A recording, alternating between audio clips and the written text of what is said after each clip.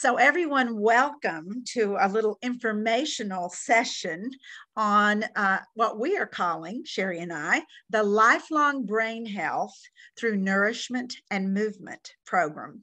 And we've spent a lot of time researching this specific program and putting it together for you.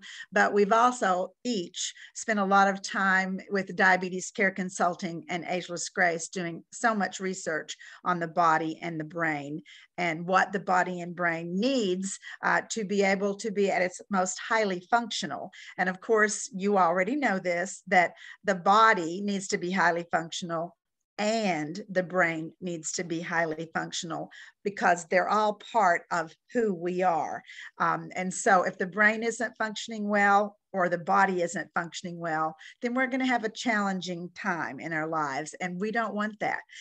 The ideal, of course, is for all of us to have pleasure and comfort and joy in a simple, easy way that's manageable without depriving ourselves or punishing ourselves. And so that's a lot of what this program is about. So I am Denise Medved. You can see my name on the screen, and I am the creator and founder of the Ageless Grace Brain Health Program. And I will introduce myself in a second, but first I'd like Scherrie to introduce herself, who is with the founder and creator of Diabetes Care Consulting. Thank you so much, Denise, and thank everybody today for being here with us. We are so excited to launch this new program and to share the information with you. So again, my name is Scherrie Keating, and I am the founder of Diabetes Care Consulting. So I'm a registered nurse and have been in the field for almost 40 years. And I've specialized in diabetes and chronic disease management. So I am certified in diabetes care and education and dementia, as well as diabetes prevention. And I'm also a certified Ageless Grace educator. So I'm excited to be here and partner with Denise. She is phenomenal. And it's just been a pleasure to put this program together for you and make a difference in the brain health of millions of people. So thank you, Denise. You're welcome. And I am the creator and founder of the Ageless Grace Brain Health Program. And it blows my own mind to say this, but the program launched in January of 2011. And of course, I worked on it for almost 8 years before that, doing research and doing different programs that were pilot programs to see how each one of the tools of Ageless Grace would work and how people responded to them and what the results were. And so I have been doing this since 2011 officially. Before that, it was a passion to discover what activated the brain, what stimulated neuroplasticity, our ability to change our own brain and central nervous system, and what physical movements would activate all 5 primary functions of the brain. So that's going to be 12 years this month. Holy moly, I can't believe it. Yeah, yay, hooray, hooray. And many of you are Ageless Grace educators who are either here live or who are going to be watching this. And I just thank you for your contributions, because in everything that Scherrie and I do, the last almost 2 years has been critically important to sharing this work, maybe more than ever, because so many of us have been isolated, have been taking care of a family member, who have been able to work with their family only on Zoom and not in person. I mean, there's so many challenges that we've all faced, and many of us have lost people that we love. And so it's really important right now to take good care of yourself, to make a commitment to yourself. And we are here because we want to change the language of what we typically talk about in January. Most of us, now don't cringe when I say this, talk about the words diet and exercise. And we say, oh, it's January, I'm going to start on this new diet, and I'm going to stop doing this and stop doing that and stop doing this and start doing that. And you don't need to raise your hands, please don't. But I know for a fact that almost every New Year's resolution is broken fairly quickly, usually within the first 3 months of the year, if not long before that, in the first 3 weeks. So what we're hoping to do with this program, and one of the ways that we've designed it, is sort of twofold. twofold. One, we'd like to help you replace that language of failure, negativity, bad experiences with diet and exercise with words like nourishment. Doesn't that sound like a wonderful thing to do for yourself? Or movement. We all move every day, but conscious movement is a little bit different than just sort of automatic or normal everyday movement. So we would like to really help people discover that one step at a time, and that's the second part of this program, one step at a time, you can start to incorporate better nourishment choices into your life. And one step at a time, you can start to incorporate better movement purposes and choices into your life. And so those things can literally change your life. Unfortunately, our culture is fast, do it now. Let's make it happen. Let's take a pill. Let's change it by next week. And that's not real life. You already know that already. That change takes time. It's a choice, first of all. And then you have to be patient. You have to say, I'm going to make this one change. I'm doing pretty well at that. Let's make this second change. Let's make this third change. And so that's really and truly what this program is all about, is helping you make positive changes for the better and supporting you with it by the support materials that we've created to go along with this program. So the first part, or one of the parts, there's really no first or second, they go hand in hand, the nourishment part and the movement part. But since the movement's my part, I'll talk about that first. That we tend to think that we really have to punish ourselves. And we even use words like work out, or we use no pain, no gain, push a little harder, give me more. Those have been the language of exercise in most of our lives for a long time. So what I would like you to understand and know is that what we're really all about is functional movement. All of us want to be able to do what we need to do without struggling or without feeling like we're challenged physically. But more importantly, maybe than what we need to do, is we all want to do what we want to do, what makes us happy, what gives us joy, what gives us pleasure. And so needless to say, if we are not able to move in the way that we want, and maybe reach down and get something out of the floor, do something with their grandkids, or maybe our adult children, or whatever it is in our lives that we would like to do. Maybe we love to be out in nature. Maybe we like to hike. Whatever it is, your body and your brain need to be in good functioning order to be able to enjoy those pleasures. And those are the pleasures of life. We all use language like, well, next Monday, I'm going to start this, or next month on the 1st, I'm going to start this, or after my child goes to college, I'm going to start this. Why?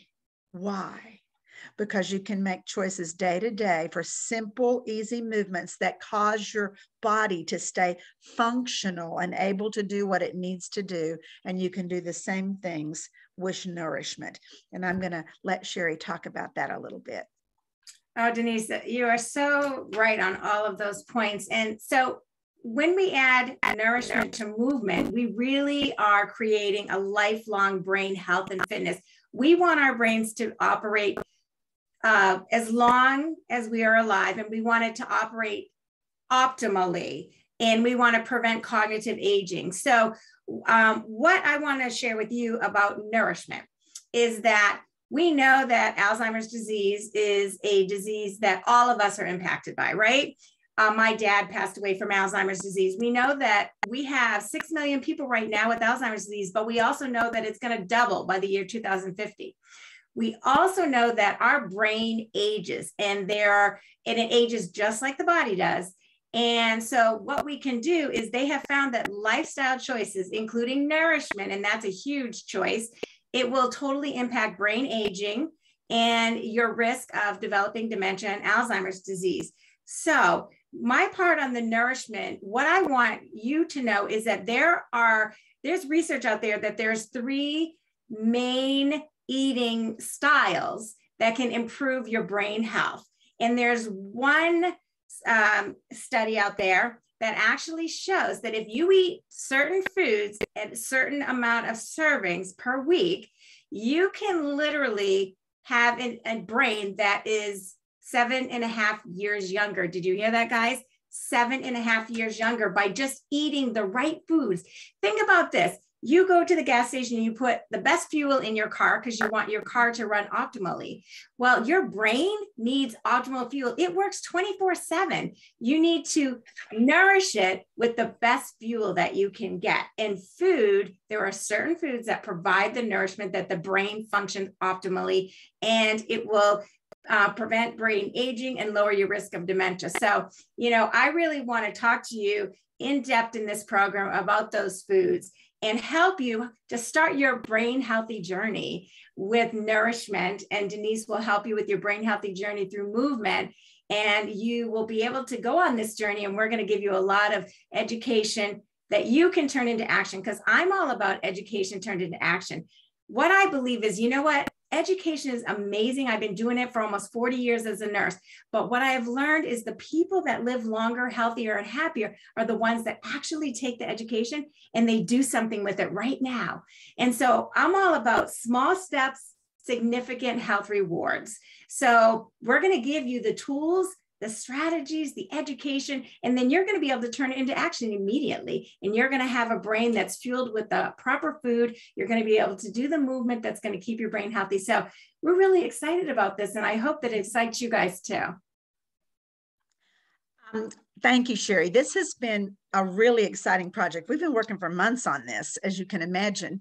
And it's been really exciting to me because I'm so passionate about ageless grace, and all of you who know me know that, because I know how you can affect the 5 primary functions of the brain by physical movement. And it's so simple and easy and fun, and it causes you to laugh, and it's childlike. It's like play. Like, why wouldn't we do this? It's so easy. And we've studied that it can even be 10 minutes a day, and you would be amazed at what 10 minutes a day can do to make your brain sharper, clearer. You can have better attention span, you can have more concentration, and it can communicate more quickly with your body so that you can do the 3 R's of ageless grace: respond, react, and recover. However, the part that's always been missing from ageless grace is the nourishment part, because the brain only needs a few things to actually be alive. I'm not even talking about functioning at its best. I'm talking about staying alive. That is oxygen, breathing. That is sleep. And of course, we know that movement and food has everything to do with our sleep. When we don't eat the right things or eat them at the wrong times of day, or when we exercise too late or don't exercise at all, we affect our sleep. Same thing with oxygen and breathing. Next thing is water. Same thing. When you move and exercise, or when you eat certain foods, you automatically start to drink more water, and your brain needs those things to be alive. Well, then it needs fuel, and that is nourishment. That's the food that we put on our plate and the food that we put in our mouth. So I am so excited about the concept that we have married these two things in nourishment and movement. And we have not only a plan and an outline, but we have a booklet, a 50-page booklet that we have put together that will go to the people who sign up for this seminar and really learn this information. As Scherrie said, education. We're going to educate you about it, but then the booklet is your tool to put it into action, to be able to make small changes a little at a time in both nourishment and movement, and literally change your life. Start to make them habits, start to make them part of the way that you live. So one of the reasons, like, why would you want to do this? First of all, my question is, why would you not want to do this if it's something that could be really easy and simple and change your life and improve your brain health? But why would you want to do it? Well, my why, like Scherrie, is my mother had Alzheimer's, and that's what took her life, except unfortunately, she was here for 10 or 11 years before she passed from Alzheimer's. And it is a dreadful, heartbreaking disease when it is in the life of someone that you love. Suddenly that person becomes someone else. And most of you know that my mom was a brainiac. She studied all the time. She did crossword puzzles. She did word games. She taught classes. She took courses. She read books, but she did not exercise or move. And we do know that the brain's primary reason for even being in our bodies is to control movement. And then there was my dad, who was spoke English as a second language, didn't like to read, didn't like to study, didn't do crossword puzzles or games like that, but he loved to exercise. He did gymnastics and he did bodybuilding, and no kidding, he was Mr. Best Back in Abdominals and Mr. America and Mr. Universe. And he was sharp as a tack up until the moment he died. It was amazing how sharp he was and how bright. And it's because he constantly was moving. And because he liked to move, he also ate really well. And then my mom, who was so smart, so intelligent, but hated to move, didn't like exercise, and didn't eat very healthily, struggled those last 11 years of her life with a cognitive diagnosis. Now, you also know there are many diagnoses, not just Alzheimer's, but that's the most prevalent one, as Scherrie pointed out, in our world today. There's all kinds of dementias. There are Parkinson's, which is a neurological disease which affects the brain. There are so many things now, and they're learning more and more every day of what kinds of cognitive decline there are. And then I'm going to turn it back over to Scherrie to talk about her why. But before that, I want to point out something that's really important.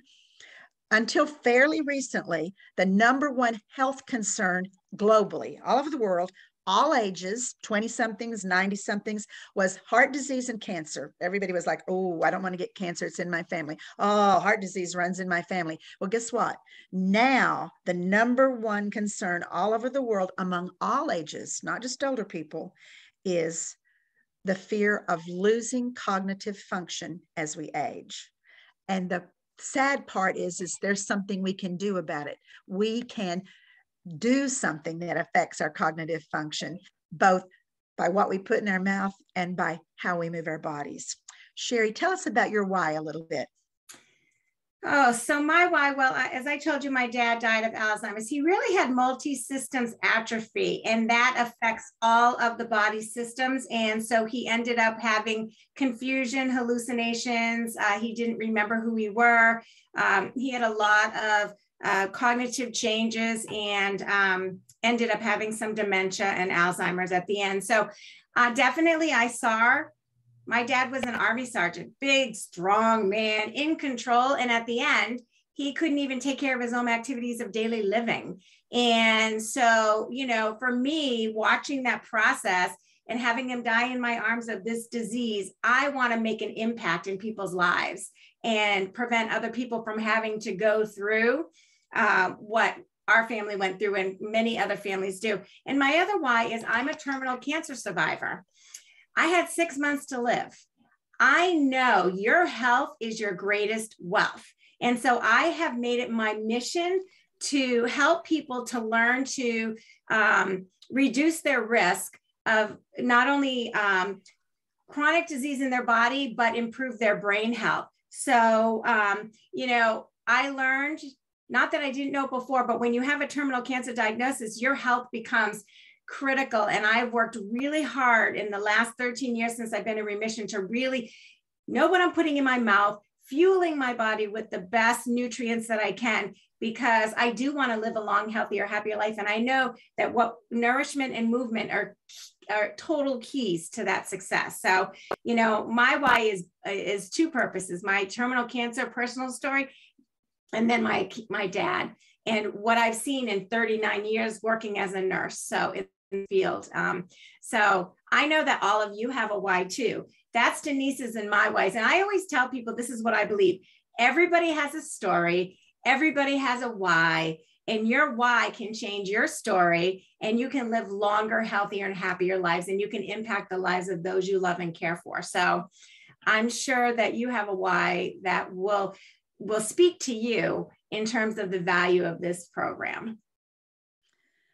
So what we'd like to do is open it up to questions for the next 5 minutes. And the way we'd like to do that, rather than having people unmute themselves, is to go down at the bottom where it says reactions, and it says raise hand. That's one of the choices, and raise your hands, and then we'll call on you one at a time in the order that you raised your hand so you can ask your questions.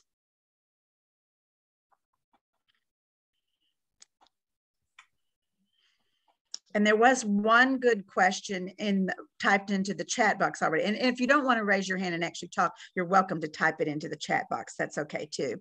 One was, does this program promote eating meat?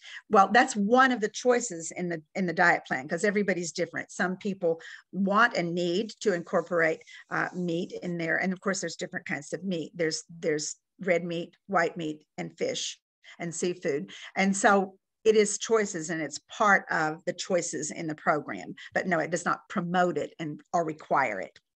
It actually limits red meat, actually, and does promote seafood and chicken. So, but red meat are one of those types of meats that actually potentially damage the brain if you're having it too often. So that it's very interesting. The nourishment for brain health is not like an all or nothing diet. You know, it's not, there's so many diets out there, but this is something that is sustainable and something that you can definitely incorporate, and it's realistic. It's not restrictive, but it gives you specific from the science and research, specific foods and how often you should eat them, and then specific foods, how often you should eat them, and limit their amount, because it can be potentially damaging. So meat, red meat, you can eat, but it is to be limited. So to answer the question about the meat.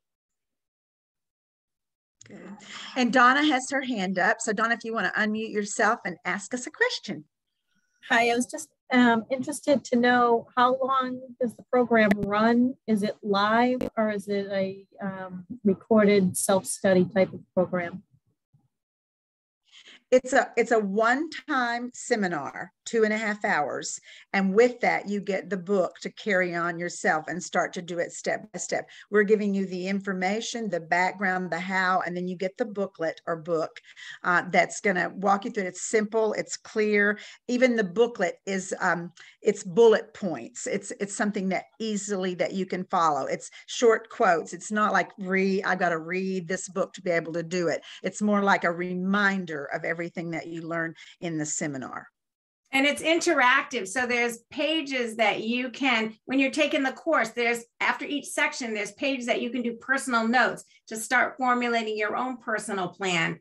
And there's a 21-day challenge in there with a calendar, so that when we're turning that education into action, there's this 21-day challenge that you can enter to start incorporating now, because it's really about starting today, right? Why wait till tomorrow? Why wait till 2 weeks from now? Start today, right? Make those small changes. So it helps you to stay on track, stay focused, and it gives you an ability. So this is more of an interactive workbook with tools and education, and the 21-day challenge and the calendar, so you can mark your progress and see the changes. And so that will be helpful. And it also has in it, you know, a list of the 21 tools for exercise and movement. Again, I use the word exercise just to remind you that's what I'm talking about. And those of you who have done Ageless Grace before know that it's done seated. And I'd like to remind you that we have a conditioning response to seated. We think that that's for people who are frail or have poor balance, or I don't know, there's many reasons why we think of someone being seated. We also use language like, I'm going to sit down and rest. I'm going to sit down and take a load off my feet. I'm going to sit down and read the newspaper or eat or watch TV. So we always associate being seated with some kind of less than standing, but that's actually not true. For any of you who've ever done Pilates or yoga or any other kind of core work, the core work is always done seated on a ball, on a reformer, on a mat, in the floor. So this is a lot of core work, which is guess what? Stimulating the spine and the central nervous system. So the whole idea of being seated is that the brain is immediately engaged when we ask you to pretend to do and act out things that you would normally do standing. So this is so simple. I have taught this program to people in wheelchairs. I've taught it to people who've had strokes. I've taught it to triathletes and marathon runners. I've taught it to children. Anyone with a brain can do this program, and they can be successful at it, and they can make a real difference in their lives. And I am not kidding you. It's not a sales pitch. 10 minutes a day is actually, which would be 70 minutes a week, is actually better than doing 70 minutes once a week. And you think, oh, I'm going to do this big workout. But see, that's another mindset. We think we have to go to the gym or work out for a solid hour and perspire and sweat. And that is not about functional fitness. That will train you for something. If you're going to run a marathon, then you better be doing some real serious workouts. But if what you want to do is be able to walk up 3 or 4 steps, or be able to bend down and pick something up out of the floor, or be able to step up on a step ladder that's got 2 steps without worrying about falling, then what you want is functional fitness. And that requires a good dialogue between the brain and the body. There's no other way to get it. And so that's what this program does. And so the same thing with nourishment. You can go on any kind of diet, but that's it's a negative type thing. It's deprivation. It's setting yourself up to somehow turn a switch overnight, and now you're not going to eat these foods anymore. And needless to say, we all know from either personal experience or reading or watching other people that diets like that don't work, that sudden change. We have to choose to make small changes, and that's what makes a difference. Does anyone have any other questions? There is actually a couple. One is this only for our personal use? Do we or can we incorporate into our Ageless Grace classes? And then the other one, is the program able to be shared with others or just for our own use? So they're kind of the same. So Denise, would you like to answer those? Okay, sure. This is really for your own use, as opposed to taking something that's been created and teaching it to someone else. It's one thing if you share it with your family, but it's to change your lifestyle. We don't, I mean, it would be something that you needed to be trained in for a long time in order to share it as a program that you're teaching to change others. Now, you can certainly share tidbits of it, meaning like what I just said about water and oxygen and sleep and choosing things like those types of things, but to actually teach it as a program is not what this is designed for. It's designed for your lifestyle or the lifestyle of you and your family and your loved ones. And Donna wants to know, sorry, Denise, another question.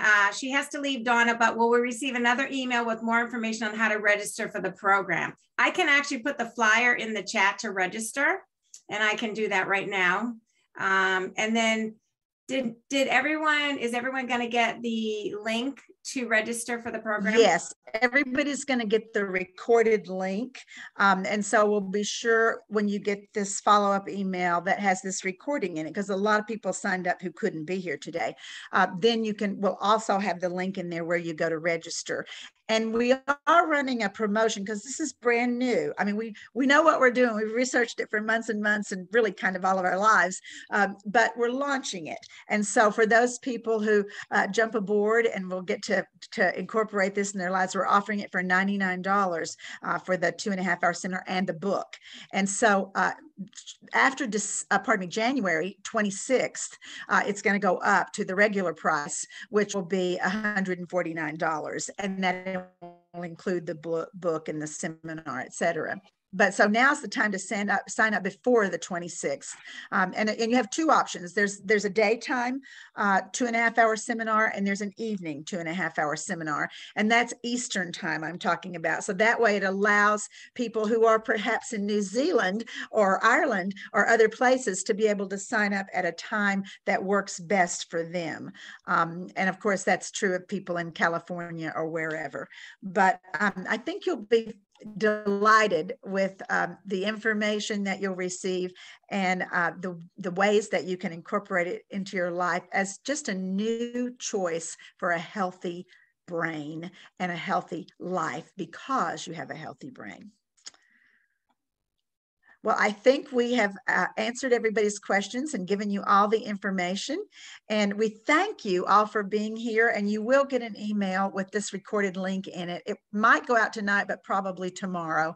And we will hope to see you on one of the 2 seminars that we're going to be doing for this program.